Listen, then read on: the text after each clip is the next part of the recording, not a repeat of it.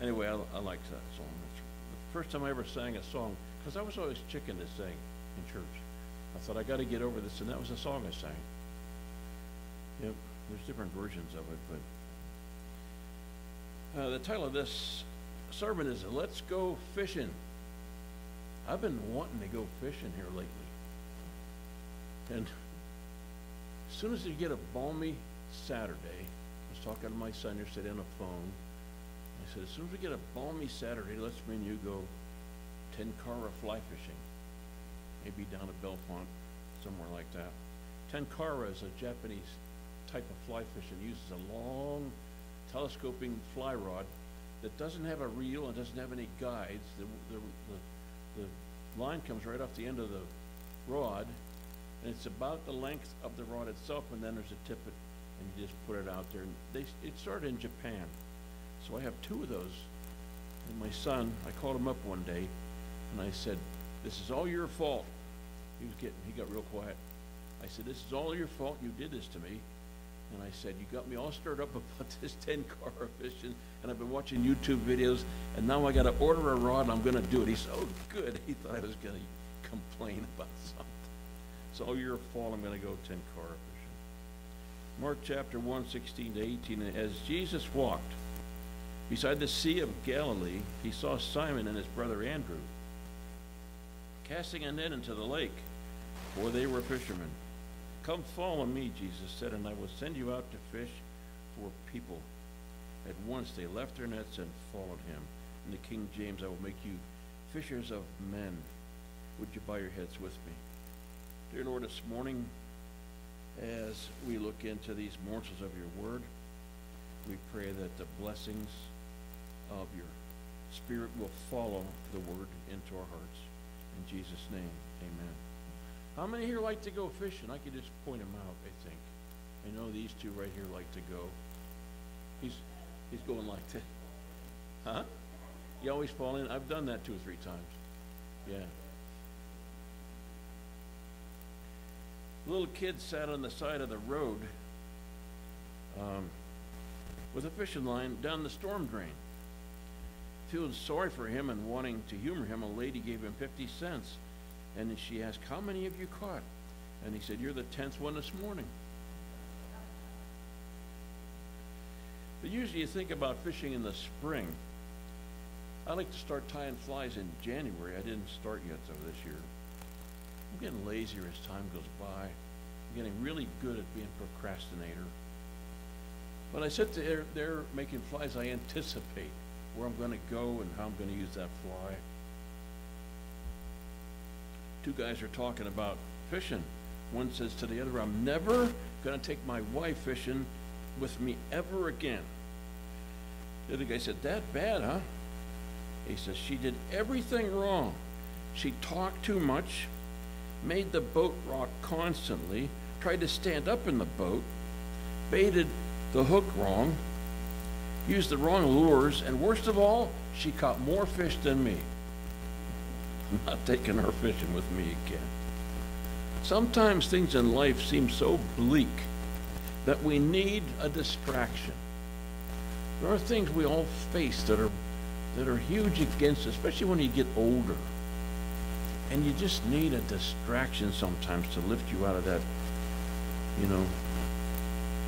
that bleak, sometimes it's a gloomy thing. So we have hobbies. Lori has horses. That's kind of a hobby. Not anymore. You got rid of the horses. So now you're free from that. But we have hobbies, we have activities we like to do, games. Younger people play sports. I've never, ever played a sport of one. Yeah, I did. I was in a baseball game one time when I was in Cub Scouts. And I didn't even know where the ball was coming from. The guy was crouched down behind me and had his hand on the bat, and the ball was coming. He says, now, he said, swing. And I swung. He was swinging with me, and I could feel the sting of the ball hitting the bat. He said, now run.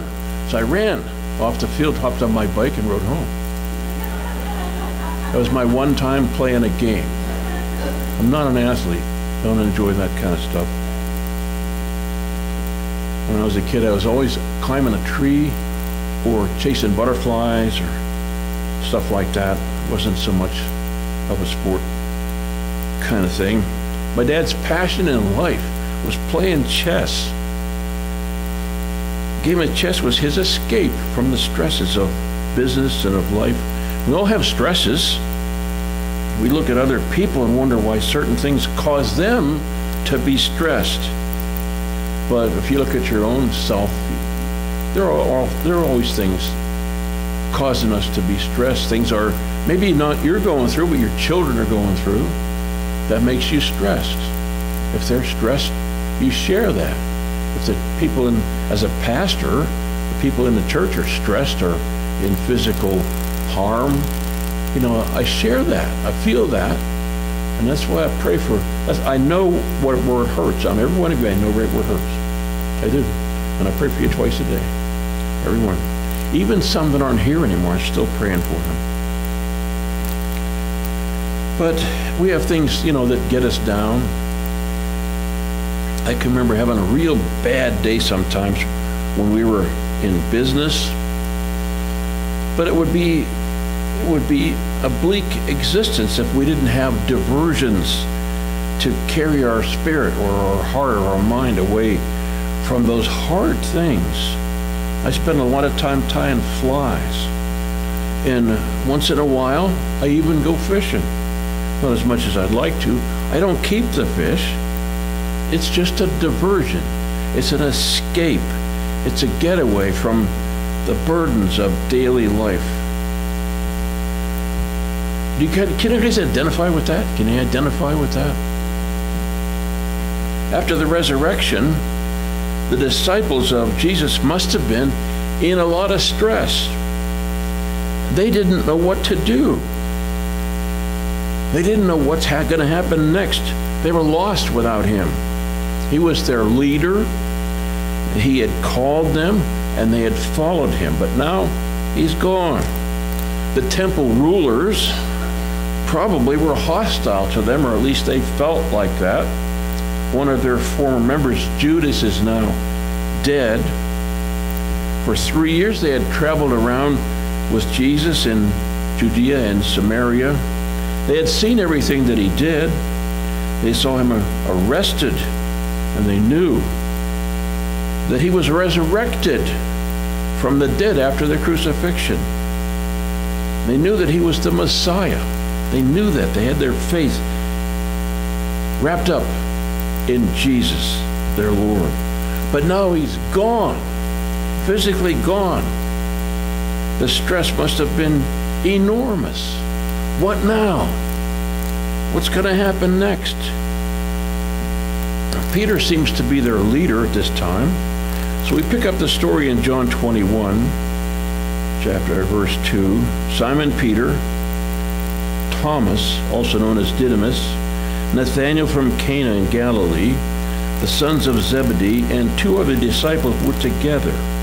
I'm going out to fish, Simon Peter told them. And they said, we'll go with you. So they went out and got into the boat, but that night they caught nothing. So in the stress of it, Peter said, I'm going fishing. That's my diversion. That I know how to do that. I know the water, I know the boat, I know the nets. That was my business. I'm going fishing. And the rest of them said, yeah, we'll go too. So they're all going fishing. They got in the boat, and that night they caught nothing. So Peter declares, I'm going fishing. I've had enough of this stress. And 6 others went along. They agreed.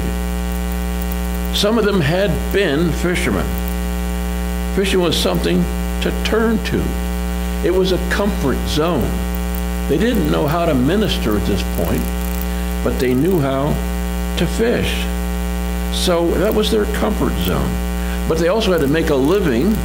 When they were traveling with Jesus, there must have been income because Judas was the treasurer, keeper of the bag, it says in King James. So after fishing all night, they come up with nothing. I'm sure they had experienced unsuccessful fishing trips before. Sometimes you catch them, Sometimes you don't. I've been skunked many times. If I go to Fisherman's Paradise, I never catch anything down there. Why do we keep coming back? Because you can see those nice brown trout swimming around in there. You try. Every once in a while, I mean like maybe once every 10 years, I might catch a fish down there. But I go down there. I might go down there with my son.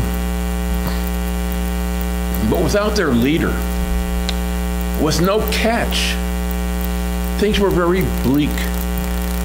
Plenty of stress, no Jesus, no fish. Their whole night's effort had yielded nothing.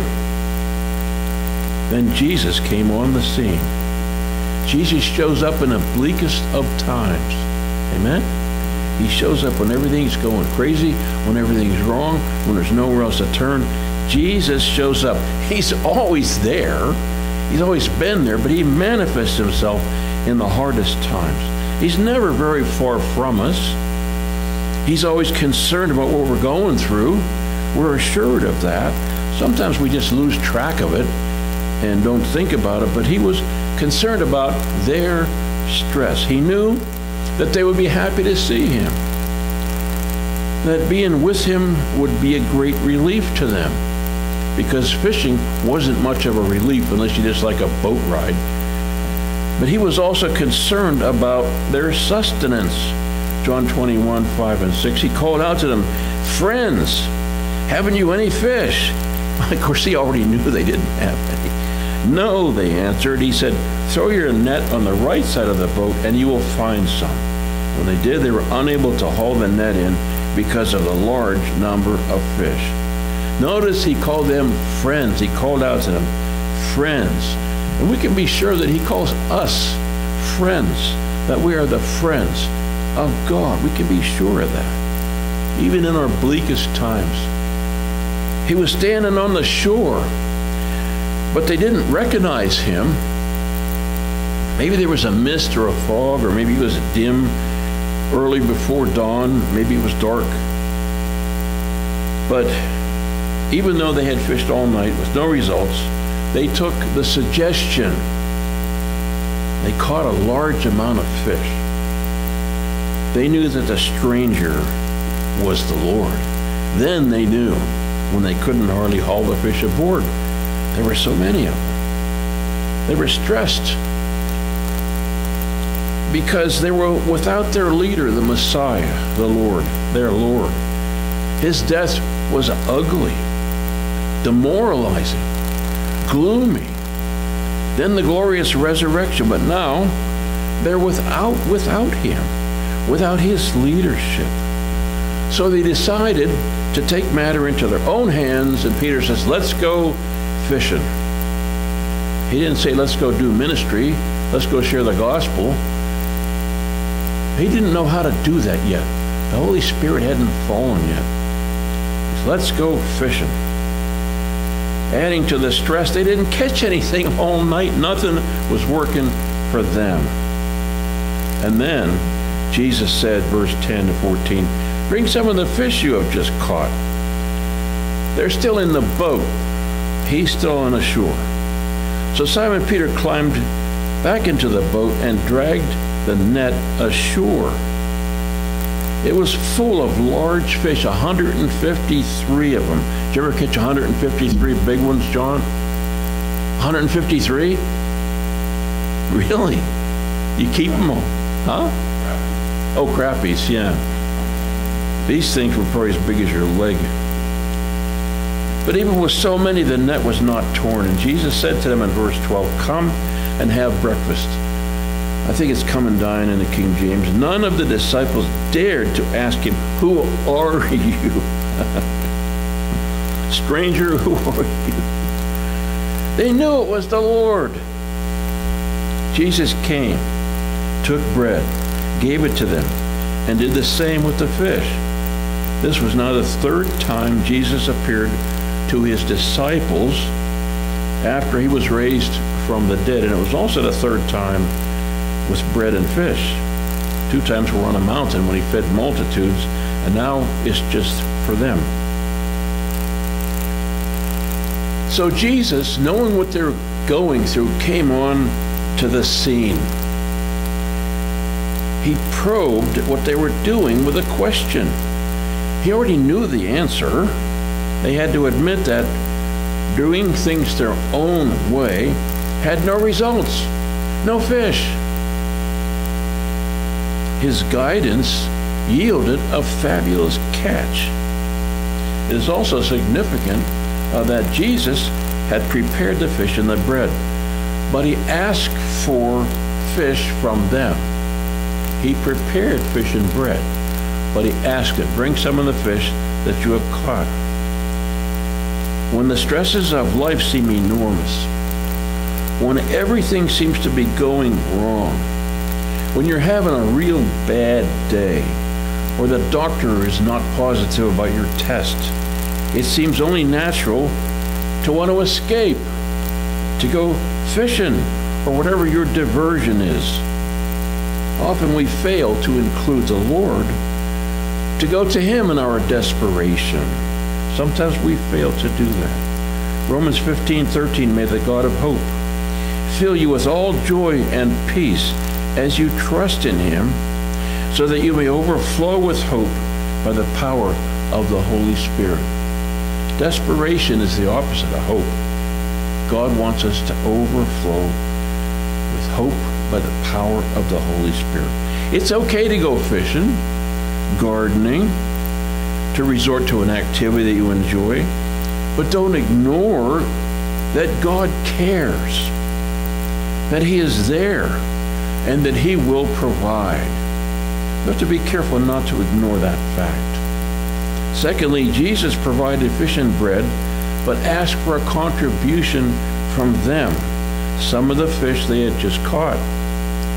Jesus has an inexhaustible supply. He wanted to use what he had directed them, what he had enabled them to catch. Bring some of the fish you have just caught. He didn't need their fish, but he enabled them to catch them. So now he's going to use what he had enabled them to catch. And that comes down to us today. He had ministered for 3 years with them in tow. His work was done, John 19:30, when he had received the drink. Jesus said, it is finished. With that, he bowed his head and gave up the spirit. His work, what he came to do, was finished. But the work continues. Just as he provided a meal, he provided ministry for 3 years. Bring some of what you caught. He had said in Matthew chapter 4:19 and 20, come follow me, Jesus said, and I will send you out to fish for people. At once they left their nets and followed him. The disciples would soon take over the ministry. They would be the ministry. It was with his empowerment that they were able to catch 153 large fish. It was a foreshadowing of what was to come. Is Jesus trying to show them something? Thomas, who had doubted, he was in that boat. He was there. He was on that shore. He had some of that bread and fish. None of these disciples knew what to do. They were not prepared to take over the ministry. They hadn't studied hermeneutics. They hadn't studied homiletics. They had no catch to add to the meal until Jesus enabled them. He empowered them until he provided them. Number 3, the session on the beach and in the boat points to what the disciples would accomplish with his empowerment. They would add to his catch. They were his catch, along with other people who believed in him. Now they would do the ministry. They would catch a whole lot of big ones, like all of us. They would catch some big ones. When they were on the boat, success came through his empowerment. The disciples would get an empowerment now for ministry. Acts chapter 2, first 4 verses, you know this very well. When the day of Pentecost came, they were all together in one place. Suddenly a sound like the blowing of a violent wind came from heaven and filled the whole house where they were sitting. The sound came from heaven. It doesn't say there was a wind. It was that rushing sound. The sound came from heaven. They saw what seemed to be tongues of fire that separated and came to rest on each of them. Verse 4, all of them were filled with the Holy Spirit and began to speak in other tongues as the Spirit enabled them. And that was just an outward sign of what happened internally to them. They acquired a boldness. They would now be able to do the ministry. Jesus is the baptizer. The Holy Spirit is the power. He is the enablement. And Peter went out in the street and preached a sermon. He had never done that before. He's a fisherman. He was a cowardly person. And he was a coarse person, just a very blue-collar kind of guy. He had never preached a sermon. He didn't actually know. He wasn't prepared to do that. But the whole sermon is recorded in the book of Acts. He used scriptures. And 3,000 people got saved that day, and the church was born. They were cut to the heart. They said, what should we do? And he said, repent and be baptized, every one of you. A large catch was added to what Jesus did. His catch was the disciples. A large catch now, 3,000 people. The church was born. It is the will of God that believers do the fishing, do the ministry, and make a catch. That's God's will for all of us. Number 5, can it be that God allows us to go through stressful seasons to drive us into his hands? Think about that. He allows us to go through hard things, so we'll come to him. Can it be that God wants to use our stressful situations to turn us toward himself? Can it be that God wants us to fish for men? Most definitely. Can it be that God has a catch on the right side of our boat waiting for you to draw in the net? Can it be? Are you a soul winner? Matthew chapter 9, 36 to 37. When he saw the crowds, he had compassion on them because they were harassed and helpless, like sheep without a shepherd. Then he said to his disciples, the harvest is plentiful, but the workers are few. What about you? Been fishing? Have you been fishing? Have you thrown out a net or thrown out a line to somebody? I think this church in the last year, I think there were 5 salvations here. Praise God. I think the year before there might have been 9. There might have been 9. I should put a sticker in my Bible. Like the Old West, they put a notch on their gun if they shot somebody. Put a sticker in my Bible each time, because I kind of forget. But do you go through some hard things? Do you go through some times when you just wonder what's going to happen next? The older we get, the harder things get, it seems like. You wonder, we see what's in the news, and I don't dwell on that stuff.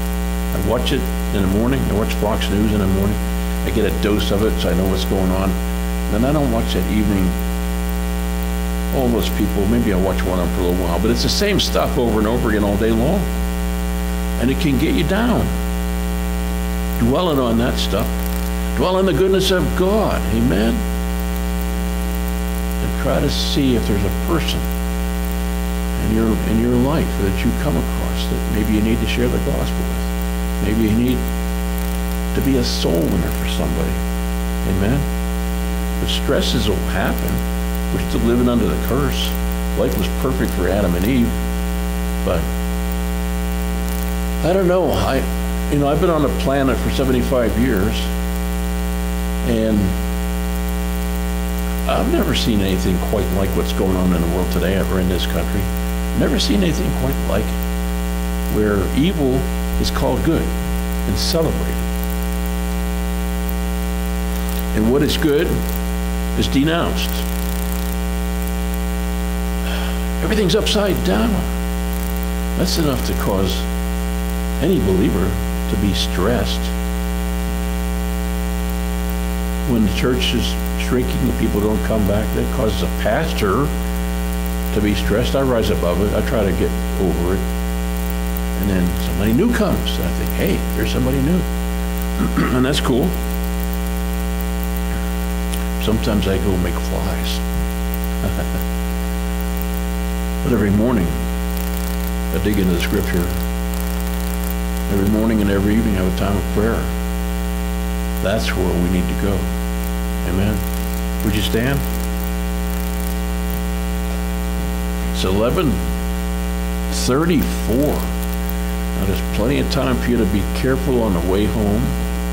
I don't know what it's like out there right now, but there's plenty of time. It was sort of a short sermon, but I'd just like to take a moment and pray with you all. Dear, we thank you for this house of believers in this place, Lord. We thank you that we know you've placed us here in this church at this time for a reason. We know it's your will that men should not perish, but that they should have everlasting life. And we know we have a part in that. We know we have a net, and we know that we should cast it and bring believers in. And we pray that you would impress each of us in our own way to share the gospel, Lord, and to bring in some big ones. And we pray, Lord, that your hand will be with us in all the ministry that we attempt to do. We pray this year, Lord, for this church to grow, to have growth in this year, Lord. We pray again for Mary and for Casey. And Lord, for people that are traveling today, we pray for each of one of the believers in the house today that has to run away home, that if there are still hazards out there, that we be very cautious and that you would deliver us, Lord. And be with us till we meet again. In Jesus' name, amen. God bless you, my friends.